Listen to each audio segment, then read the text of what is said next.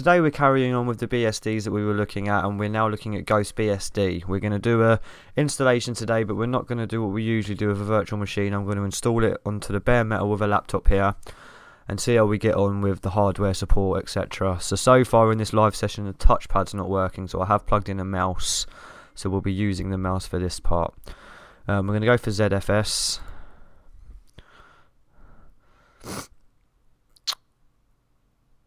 One second.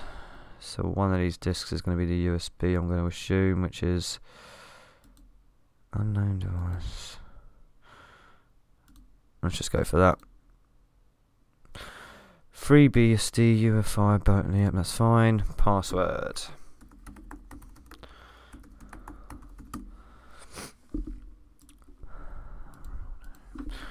Real name. This is quite cool as well. It lets you choose your shell language in the actual installer. By default here it has Fish. I'm going to go for Bash, just because that's what I'm used to. Let's keep going. There you go. So I'm going to let that install. I'll pause the video here and then we'll come back once that's all finished and we'll see how we get on and see what works and what doesn't. Okay, so we are back. We've installed it to the disk now, and we've just also installed ScreenFetch just to have a look at what we've got here. So OS, it registers as FreeBSD. Of course it's GhostBSD, but it's based upon FreeBSD. 12.0 stable. Amount of packages is 645. Resolution, so we got XFCE is the desktop environment, Windows Manager, XFWM, font not identified. Okay, we might have to have a look at what's going on with the fonts there. CPU, so it's found CPU, Intel graphics, and RAM 16 gig. Right, so as I've said, the only thing that's not working so far that I can tell is the touchpad. Mouse is working, so that's fine. Keyboard, laptop is working, just no touchpad support as of yet. So let's have a look around and just sort of, I'm not sure what this is. What is this? Something to do with your inputs. Okay, let's mess around with the panel here and get this looking to how I like it. So what is this up here? So you got a whisker menu, bang, bang, bang, bang, Verve command line. Is that what that is?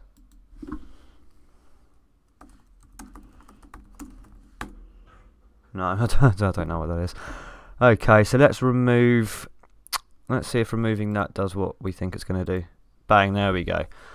Brilliant. Then what I'm going to do is move the desktop switcher to the right. Let's get that over there. Okay. No, that's all fine. That's all fine. Brilliant. So it uses the whisker menu. It's got its own little ghost icon there. What we need to do, it's not got the super key registered to it, so we need to go into the keyboard shortcuts. I always forget what the command is. Is it XFCE 4 pop-up window?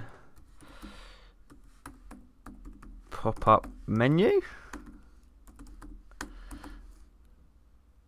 Probably not. No. Tell you what, we'll quickly Google what that is because I'm not going to remember it. Does it have a web browser installed? It does. It has Firefox. So this is it kind of comes with everything out of the box of what you'd need, what you'd expect sort of a packaged Linux distribution to. So let's just quickly add super key whisker menu shortcut.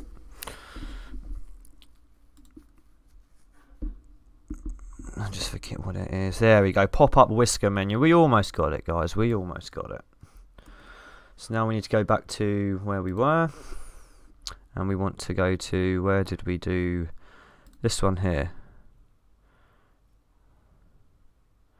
Oh, so it's already got it there for us. It just doesn't have it. So let's remove this one. And it just doesn't have the hotkey, the shortcut. So I go OK. There we go. So now when you press super, your whisker menu will come up so you can go through your applications as such. Does it have Plank? What I'm going to do is open up Plank now as well. And there we go. So what I'll do with Plank is make it a bit smaller. We have to go into the compositor because I can see it's got a shadow line there. Let's just go into, is it Window Manager Tweaks?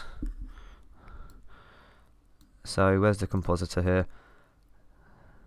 There we go. Perfect. So that gets rid of that. There was a sort of a line. And it's, yeah, there we go. So have we got any other themes installed? No, we'll install some more themes later. So let's keep one of them in dock. VLC, quite like the icon themes here.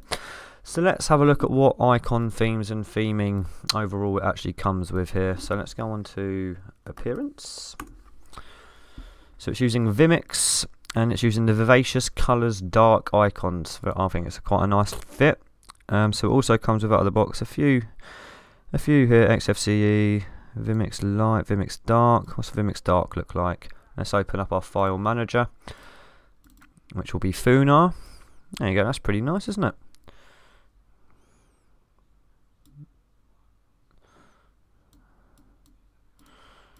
And then you're using Funar 1.6.17. So let's just see what else it comes installed with out of the box. I'm going to assume you come with your LibreOffice for your sort of documents. Yeah, you got LibreOffice, VLC, Rhythmbox, Pulse Audio, Volume Control, Thunderbird, Transmission, and Firefox. Shotwell. Okay, what text editor does it come with? And it comes with the mousepad text editor. So let's just install a few packages now with the terminal. Does it have a software store, this one? Software station. Let's have a look. Confirm your password.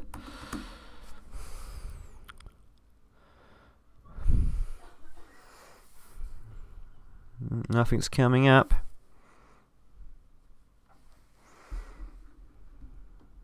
Nothing's coming up at all, is it?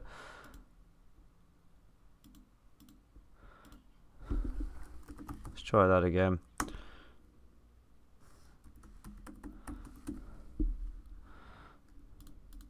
There we go. So here's your software station where you can install packages, sort of search for a package you want to install. Let's have a look if GNOME 3 is on there, because I want to have a little look at GNOME 3 on GhostBSD as well. So what we're going to do is install GNOME 3, and we're also going to install Chrome GNOME Shell. I do believe it's on this software store, and then we'll have a little look at GNOME on GhostBSD as well, as long as that all works the way it should.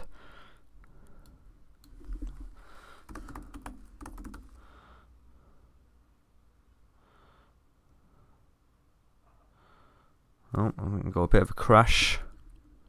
There we go, and we'll also get Chrome GNOME Shell, and then we'll apply that. And then once that's done, we'll come back and we'll log into GNOME as well and see how it all looks with GNOME. So I'm going to pause the video here, and then I'll be back in about 10ish minutes. Okay, so now we are back at a GNOME desktop, and let's see if we manage to install some tweaks. So off camera, I'd done a bit of digging and found out that it's going to be quite tricky to install any extensions using the GNOME extension website. So I do believe you can do it by the terminal. So I've tried to install Dash to Dock by terminal, and let's see if it will appear in extensions now. There we go. So Dash to Dock. So let's enable that one. There we go. And let's go into the settings here. Brilliant. So let's bring that down. Yeah, that looks okay to me. And let's move that button to the beginning of the dock. Brilliant. That's all good. I want to have shrink the dash, and we want to have it dynamic. So what we should do is customize that to adaptive, and then we'll do it to about there. So now when we full screen things, it will either disappear or go black. Perfect. So that's sort of the main desktop paradigm I like to follow there. Brilliant. So let's just see how much RAM we're using now. I need to disable that top left. Let's just open up a terminal at the moment. Okay, let's install HTOP. Go into root. PKG install HTOP. Yes. Right, so now that I've actually managed to get GNOME the way I like it with just the dash to dock and the panel up the top, I might actually leave free GhostBSD on this laptop and not reinstall something over it, and maybe just partition it and share it with something else. Brilliant, actually. So let's go into HTOP now. So we're using 1.14, but we've opened a few things, so I don't think that's sort of representative of what it would be as we load up. So thanks for watching. If you've enjoyed the video, please subscribe. Any BSD guys, I'm going to sort of focus on doing, sort of incorporating BSD into my sort of repertoire now of videos that I do. So hopefully there'll be something for everyone. Thank you for watching, and I'll see you on the next one.